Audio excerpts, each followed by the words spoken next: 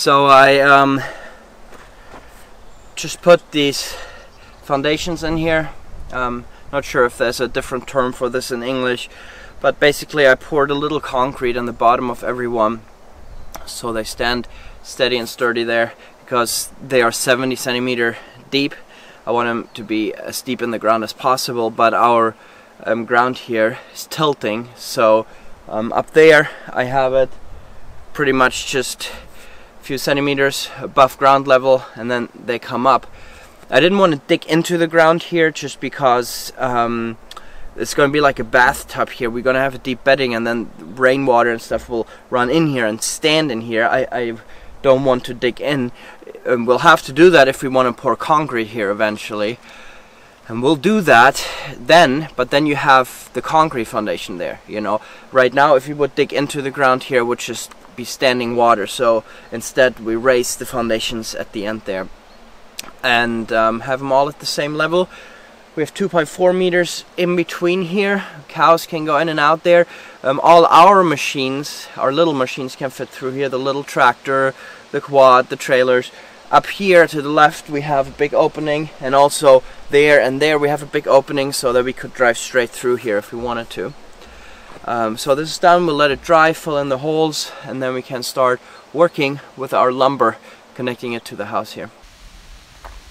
Here I am out late in the evening, or it's not late, but way past dinner time at least, and the cows are right now on this pasture here.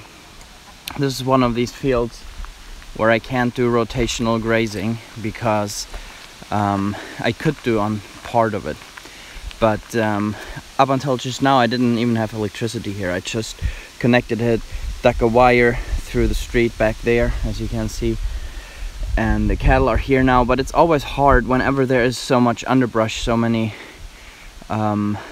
little trees and stuff growing.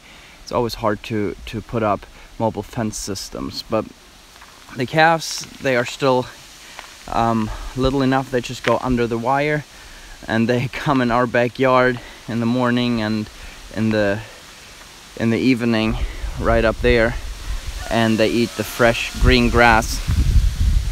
But they're gonna be here for a while. Hi there, little one. And we are gonna move them over there to the neighbor's field.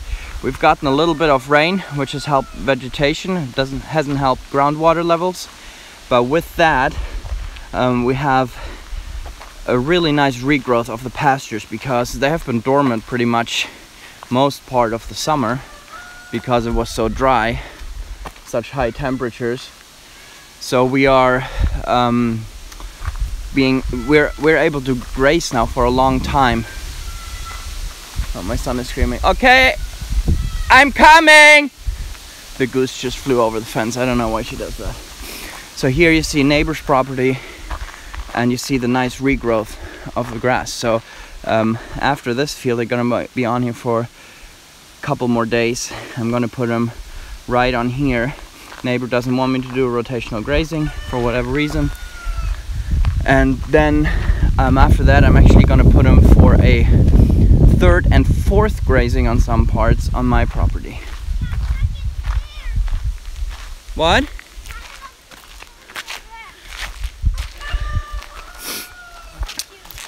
So hope you guys enjoyed this video and this little update. This is one of the typical evenings that we just have here. Everything winding down. Henry is ready for bed, right? Yeah. Yeah, and you're glad it's weekend. Yeah. And I have school. I do not have school for 2 days. You don't have school for 2 days. And then we have the calves here. Let's chase them back. Go. There you go.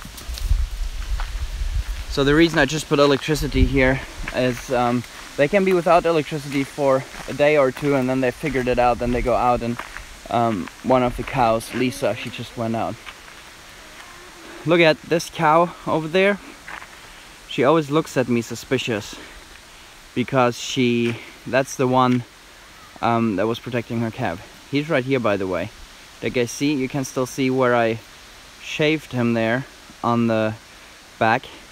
but he's all healed up and he's doing well. And that's his mommy right behind him there. So yeah. Thanks guys, hope you enjoyed this. I will see you next week. Bye bye. Want to say bye, Henry?